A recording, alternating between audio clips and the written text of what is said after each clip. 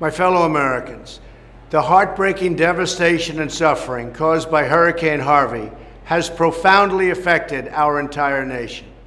Many homes and communities have been destroyed, many lives have been upended, and tragically, some have lost their lives in this catastrophic storm. We pray for the victims and their families, and all of those who have been displaced from their homes. At this very moment, heroic efforts continue to keep safe those threatened by this natural disaster. I want to say a special word of thanks to our amazing first responders, our police and law enforcement officers, firefighters, Coast Guard, National Guard, EMS, doctors, nurses, hospital workers, and volunteers who have traveled from all across the country. Thousands of people have come together to prevent loss of life and ensure safety, and we are incredibly grateful for their courage, their professionalism, and their sacrifice. They are an inspiration to all of us. To the people affected by Hurricane Harvey, we are with you every single step of the way.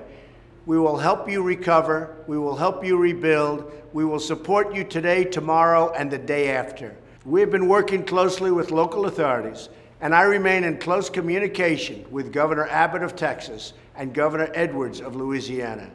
At the request of Governor Abbott, I declared a major disaster in the state of Texas to ensure that federal aid is available for state and local recovery efforts. I also approved a disaster declaration for Louisiana. Organizations like the Red Cross, the Salvation Army, and faith-based organizations are actively assisting on the ground, and they are doing a fantastic job. I want to recognize the millions of citizens across the country who are contributing in every way they can with their time, their resources, and their prayers. When one part of America hurts, we all hurt.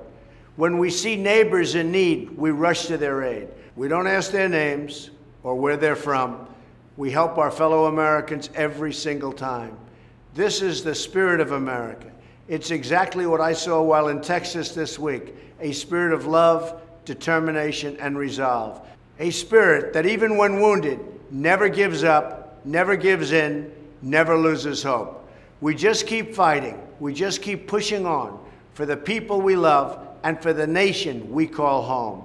All American hearts are with the people of Texas and Louisiana. We mourn and pray and struggle through the hardships together.